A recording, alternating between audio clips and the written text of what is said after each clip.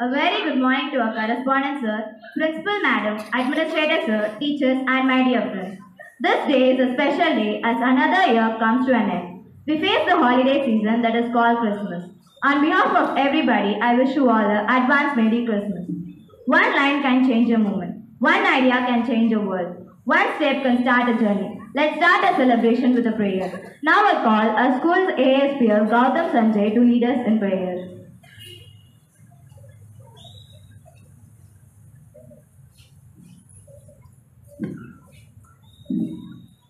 Bow down your heads for prayer. Dear Lord, thank you for this blessed Christmas season.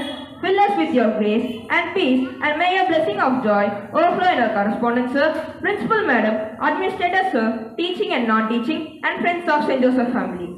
Loving Heavenly Father, help us remember the birth of Jesus, that we may share in the song of the angels, the gladness of the shepherds, and worship of wise men. Close the door of hate and open the door of love all over the world. Let kindness come with every gift and good desire with every greeting. Deliver us from evil by the blessing which Christ brings, and teach us to be blessed with a clear heart. May the Christmas morning makes us happy to be the children, and Christmas evening brings us to our bed with a grateful thought. Lord, bless all the program which is going to happen today. Lord, we ask for your blessing and upon management, family, and well-wisher. We also pray for your great mercy. You would look kindly upon all those in need this day. We ask everything in your precious name. Amen.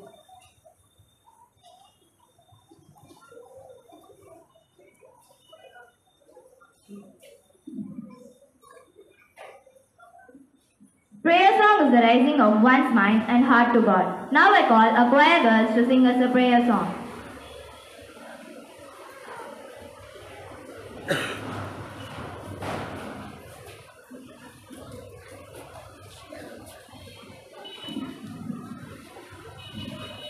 Simple sweet potatoes.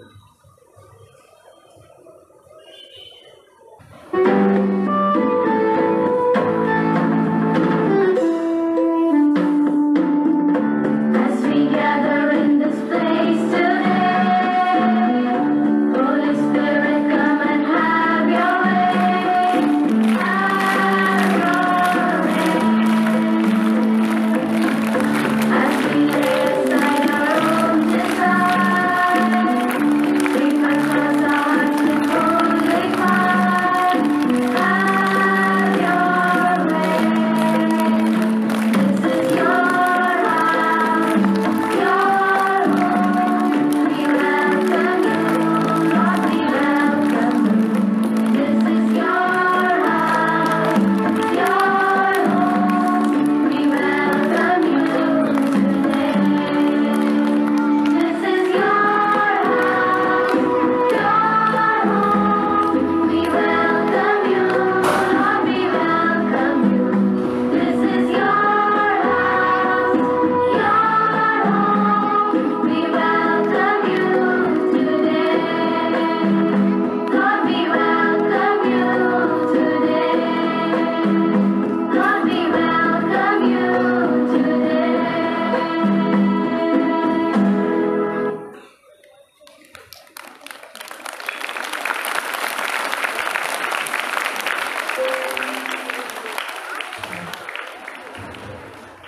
Now I, now I call our Red House captain, Anto Blesswin, for Bible reading.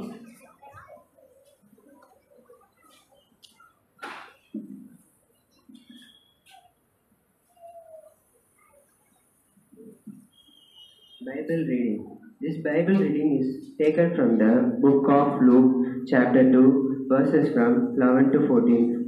From unto you born this day in a city of David a Savior, who Christ the Lord, and this will be the sign for you. You find a baby wrapped in a swaddled cloth and lying in a manger, and suddenly there was an angel as man of heaven was praising God and saying, Glory to the God in the higher, and earth peace among those with whom he is pleased. Amen.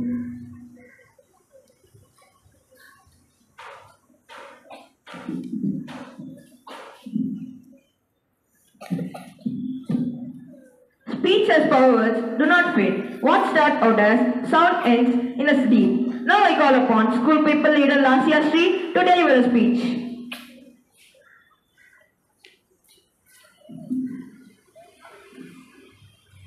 Good morning, everyone. As we gathered here today, I am filled with joy and gratitude to share in the spirit of Christmas, a time of love, warmth, and togetherness. Christmas is more than just a holiday. It is a celebration of hope, compassion, and joy of giving. In a world that reflects often compassion, and Christmas serves as a gentle reminder to pause, reflect, and appreciate the blessings that surround us. It is a season that encourages us to embrace the values of kindness, generosity, empathy.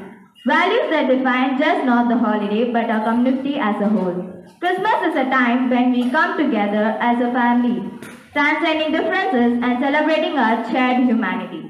It is an opportunity for us to strengthen the bonds that make our school a truly special and exclusive place.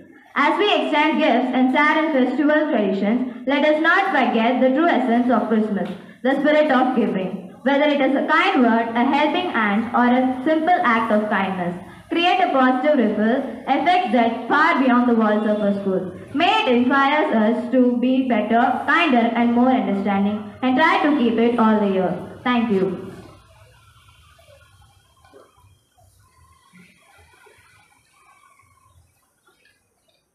Be the reason for someone smiles. Be the reason for someone loud and believes in the goddess in people. Now I call the friends to perform a sketch. Once upon a time, in a little village in China, there was an old lady called Mrs. Zhao. She was a kind woman, and although poor, never grumbled about the life she led. It's really warm today, and the fruits look like they should be ripe by the time my husband comes home. Mr. Zhao worked in towns far away and couldn't come home to visit his wife so easily. He worked hard to earn for the both of them. One day, a messenger came and brought Mrs. Zhao a letter from her husband. Hello, Mrs. Zhao. Hope you're doing good. Here's a letter from Mr. Zhao. Oh, thank you. She went inside and opened up the letter. Oh, he'll be coming home soon. And you'll be getting double the pay for working so hard. Such good news, especially since the rations in the house are getting over. Mrs. Zhao awaited his arrival with much excitement.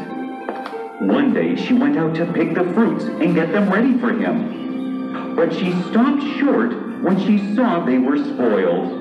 Oh no! How did this happen? Now I don't have much to eat in the house. Mrs. Zhao lived on the fruits she had picked, and the few which hadn't got spoiled. But they were soon over. Just a few more days and he'll be here. Oh, I'm so hungry.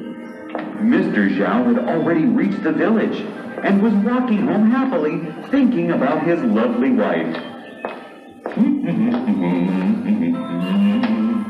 My dear wife will be so happy to see me. And then I'll show her the silver young pole that I've got.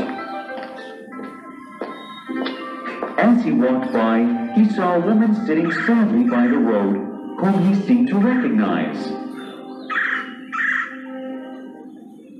Oh, it's Mrs. Lee. I wonder why she's sitting there. He went up to Mrs. Lee and was startled to see her crying. Mrs. Lee, why are you here? And why are you crying so bitterly? Mr. Zhao, I was just... I'm crying because I don't have any money. We've had no food for days and I can't pay my rent. The landlord is threatening to throw me and my daughter out. Mrs. Lee's husband worked in the same town as Mr. Zhao, but he hadn't any news of the man. Well, you know your husband works with me, right? Huh?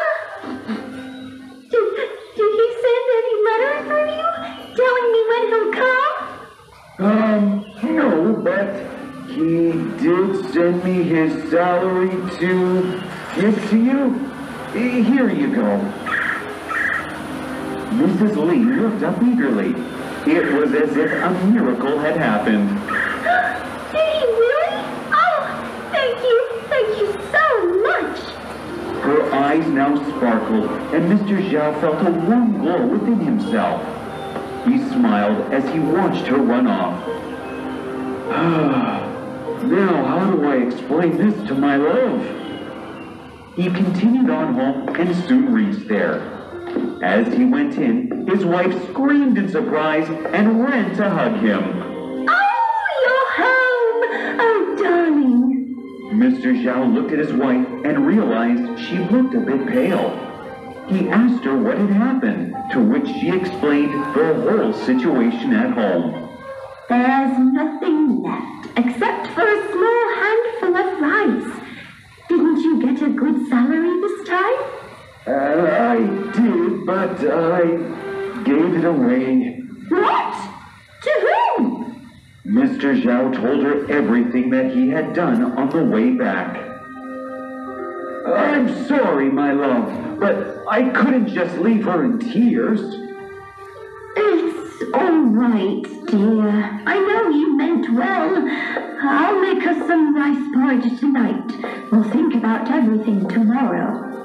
Mr. Zhao watched his wife slowly and quietly eat her porridge. She smiled as she spoke to him, but he knew she was sad. That evening, as they slept, he wondered what he could do. He suddenly remembered the sweet potatoes that he had been growing in Mrs. Yang's field. But that would be stealing. I can't do that. But as he looked at his wife, he made up his mind to take a few sweet potatoes. He would definitely pay them back later. So he got up and went to the field. That night, Mrs. Yang had told her son Tao to guard the field. It's so cold and boring here. It's warm in the little shade. I'll go there.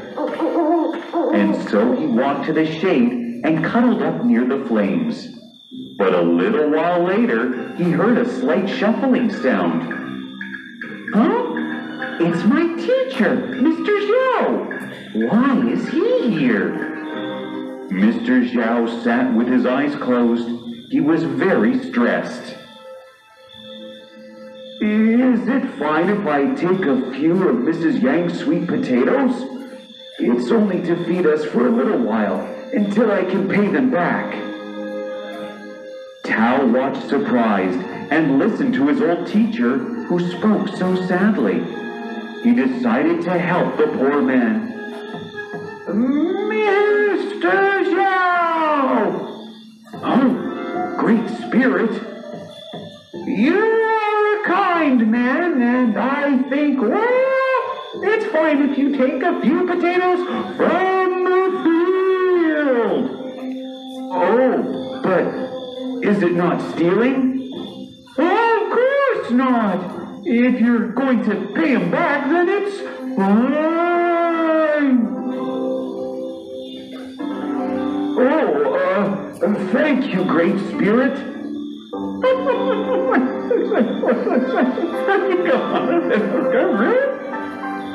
Tao watched him leave and decided to follow and help Mr. Zhao.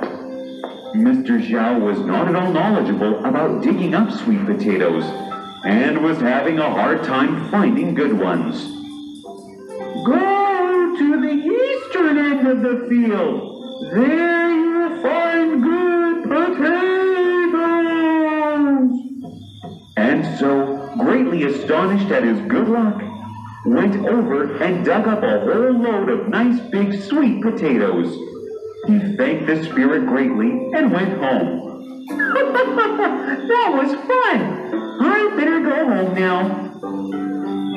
The next morning, Tao told his mother everything, who was most surprised at this sudden news. Poor Mr. Zhao. He must have had a tough time.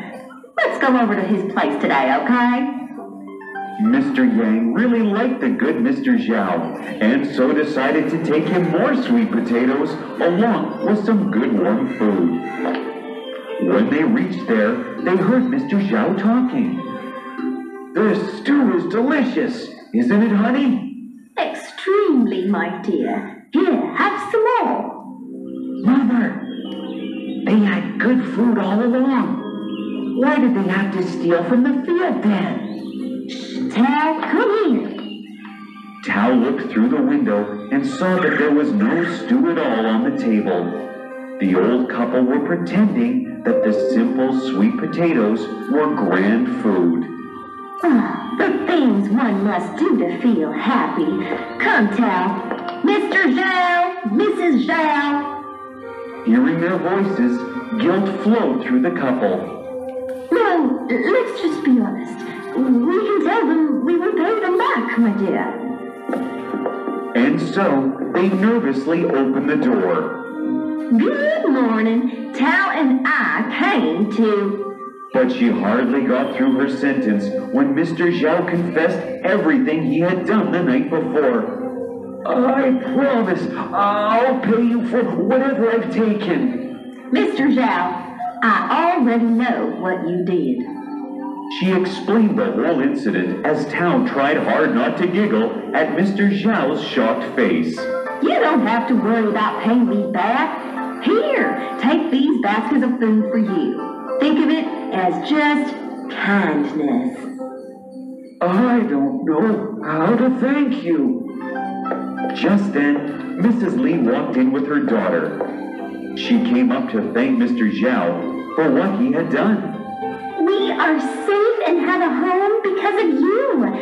Thank you for passing on my husband's salary to us. "My salary?" They all turned to see Mr. Li standing there at the door. He had seen his wife enter the house from afar and had now heard them talk. "What are you talking about my salary for? I have it right here with me." At this, his wife gaped. She was now as baffled as her husband. Mr. Zhao smiled and explained what he had done to the Li family. Now it was Mr. Li's turn to gape. He thanked Mr. Zhao profusely. "It's all right. I was happy to help." Mr. Zhao smiled happily at everything that had happened over the last few days. Because he had been generous and kind, it had only come back to save him. So always remember to be kind, no matter what. As they say, what goes around always comes around.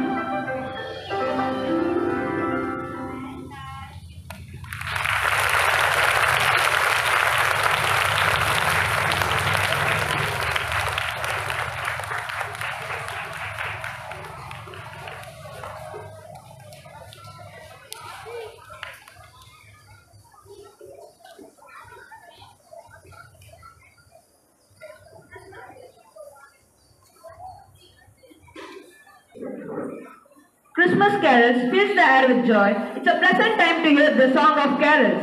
Now I call upon standard 10 students to sing us carols.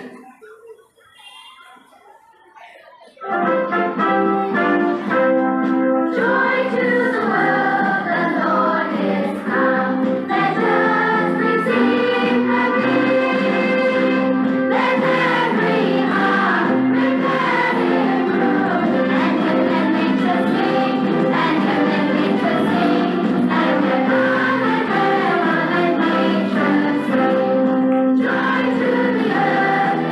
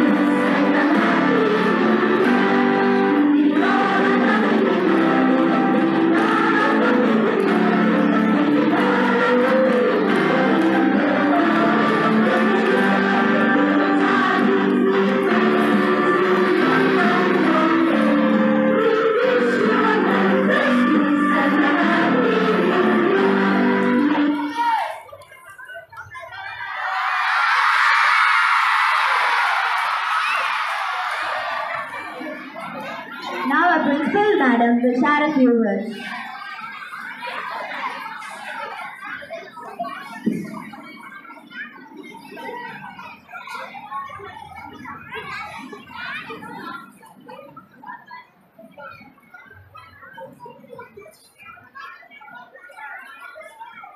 A very good morning to our correspondent sir, administrator sir, teachers and my dear students. On behalf of the management, I wish all the teaching, non-teaching staff and our students advance Happy Christmas and a Happy New Year. Let's welcome the little Santa Clauses and the bigger one and the little angels to our school. Let's give them a big hand for the beautiful dance. Hope so you all enjoyed the Santa Clauses, isn't it? Okay, today you're going to write the last exam and tomorrow onwards your holiday starts. Half-yearly examination is going to get over today, isn't it? So today afternoon, Christmas cakes will be distributed to everyone. Okay, Christmas, the meaning is sharing with everyone. Okay, no? So when you get the cake, we want all the children to carry the cakes home and share with your dear and near ones. Okay, don't open the packet here. Take home and share with everyone. Is it clear? And today is the last day. We don't want any hustle bustle in the class. In a very disciplined way, you will make a move. Not only inside the school campus, even outside the school campus, we want perfect discipline. This side, second standard, making a lot of noise.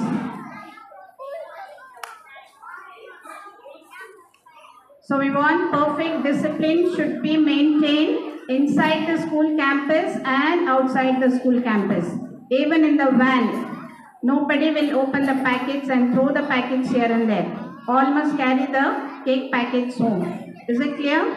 And during holidays, please be in touch with the books. Okay, holiday doesn't mean that you just put the books away. You can make use of the holidays in very effective way. You can do some activities. Teachers will tell you to do some activities. Please be with the books like handwriting, reading practice, all these things you can do at home during holidays. So we want you to spend the holidays enjoying this effectively. Okay, no? Thank you.